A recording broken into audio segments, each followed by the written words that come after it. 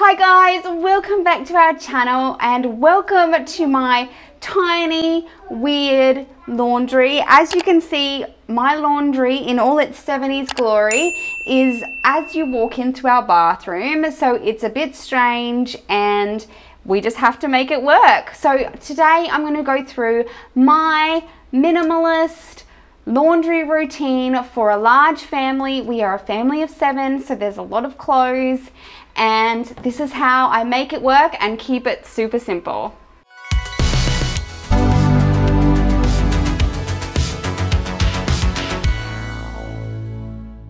So for me, when I first became a homemaker, laundry was my nemesis. I just never found the right way that worked for me. I tried all sorts of different routines and none of them worked quite right. So what I ended up doing was looking at where it was all falling over. And for me, I could get the clothes clean, I could get the clothes hung out, I could get them sometimes bought in, but where I would fall over is the putting away. So I had to devise a routine that would force me to finish this whole cycle, and I'll show you how I did that using some weird mental hacks that make me do it. So the first thing I do is every night, if I have a full load, I will set it to go so that when I wake up in the morning, like right now, it's already finished running just before I wake up. So I set it to go for like 8 hours, and then it'll be finished like at 6 a.m. when I'm waking up, so that I have a load of laundry that's already clean and ready to go once I get up. And then if I have another load, which I do today, so I wash every single day, and I wash at least 1, if not 2 loads of clothes, and then I also do 1 load of something else at least. Some days it's going to be 2 because life happens, but I either do some towels, some beach towels, or the whole set of somebody's bedding. So one of the whole beds, and that includes everything: pillowcases, quilt covers, all of that in one go. So that is how I get it all done in the morning. And then the next thing I do is I hang it out straight away, and I'll show you how I do that. I will find a place for us. I will show you where to go. I won't try to change your mind, 'cause I'm always on your side. I have an LG washer dryer combo. There is a dryer that came with the apartment that belongs here, so I don't actually use that at all. This is a 7.5 kilo LG. I got it for about $1,000 on a sale. So it's a huge investment for a washer dryer, but I absolutely love it. But I never actually just set it to do the whole wash dry combo. I just get it to wash, and then if I want it to dry, I just put those things back in, because anything that goes on hangers, I hang up straight away. Just helps things to be less creased, and it makes putting away infinitely easier. So today it's really overcast outside, so I'm gonna put in just the things that don't need to be hung up back in the dryer, and I'll show you how I set that. Moves faster when you're by my side. It's so easy to... So guys, as you can see, at least more than half usually it can be hung, and so everything else I just put back in the dryer. Now I always wash everything to have the highest possible spin cycle, so everything comes out super dry. But I'll show you, just in case you have a washer dryer. It took me ages to work out how to do this. So you turn it on, you press dry, and then most of our clothes take about an hour to dry. And so you just go 30, 60, and then turn off the spin.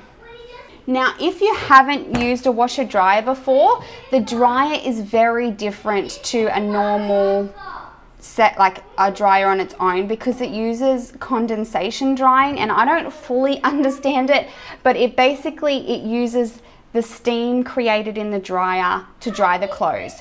So when you pull the clothes out, they feel almost slightly damp. They'll feel warm but slightly damp.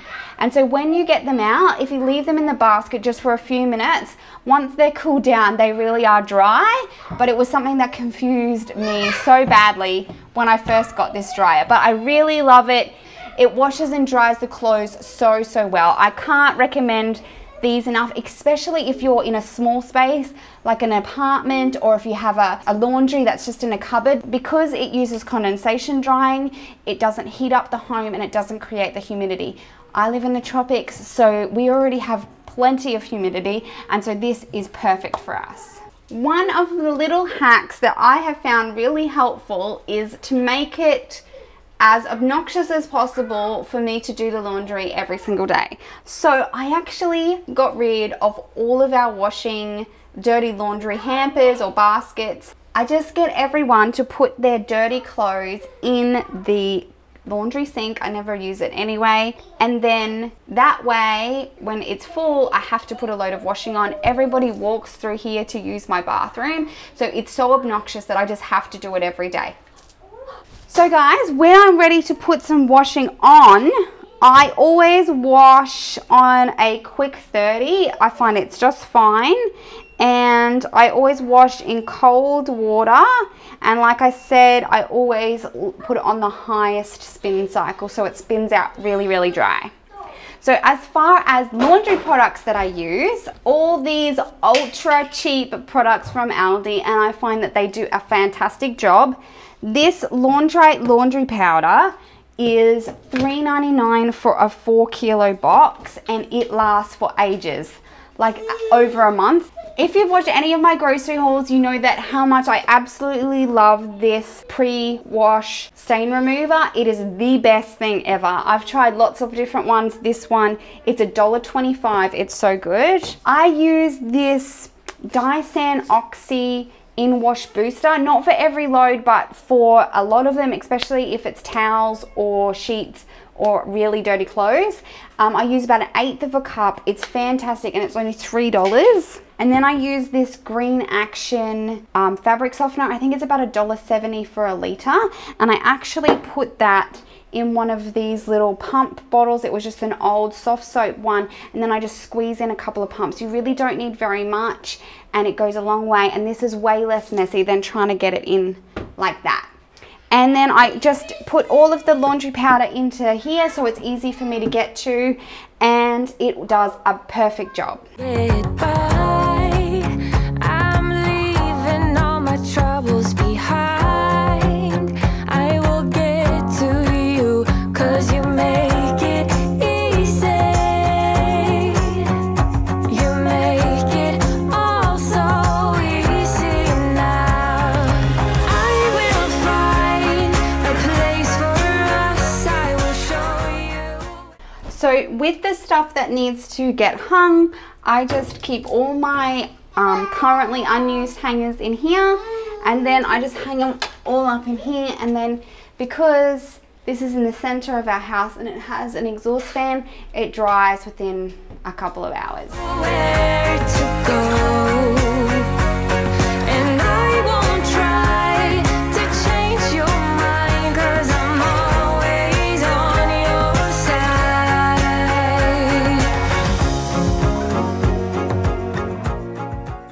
So guys, as I said before, the hardest thing for me was the getting it folded, getting it put away part of laundry. So to overcome that, as I showed you before, I hang them up in my laundry to dry, and then when they're ready to be put away, they're already done. All they need to be done is just put to the cupboard. And if you haven't already seen it, I have a video on our minimalist family closet and how I make that work. But this has been a game changer for me, because like 60% of our clothes get hung straight up. The only thing that I need to put away are underwear, kids shorts and skirt, and towels, and I get the kids to help with that, and so this just goes straight up in the closet.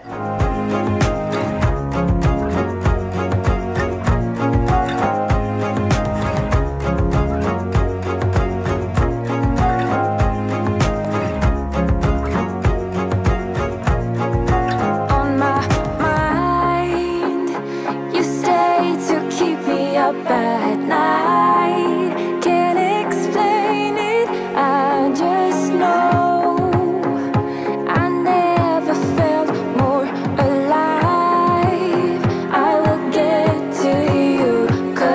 make it easy. So guys, all I do is grab out any empty coat hangers and then I put them back in my laundry, and this process makes everything so much quicker and easier, and I force myself to do it every day. I actually only have 2 laundry baskets, which means I must do it in order to keep everything moving, because if I've got clean clothes sitting in one of those baskets, it's going to halt up the whole process for the next day. So I physically make myself do it. It's probably just because, you know, human nature says I don't want to do it, so I don't. But I hope that maybe you found something helpful in today's video that you can practice if you hate laundry and want to make it simpler. If you're new here, we would absolutely love to have you subscribe. And here are some other videos that we have if you want to check them out. And if you like this video, please give it a thumbs up, and I will catch you guys in the next one.